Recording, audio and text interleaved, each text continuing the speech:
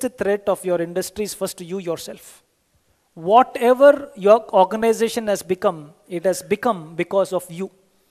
Whatever your organization could have become, and if it has not become that, that is also because of you. You are your own threat. First, remove this block. There is a block over here.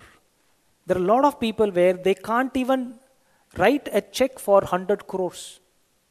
If you can't even write a check for yourself for 100 crores, then you are a block unto yourself. You are a threat unto yourself. Right there first. Once you can get this freedom from yourself, and once you are no more a threat to yourself, then whatever threat is coming from the market, you will know how to handle it. Because I go as far as I can see.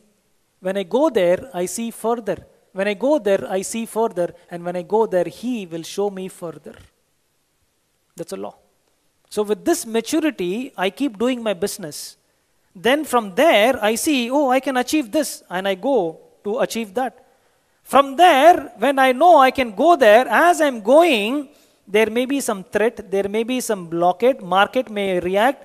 Even though it happens, now I know I'm not alone. I know I'm holding. There is a hand above me. There is an energy above me.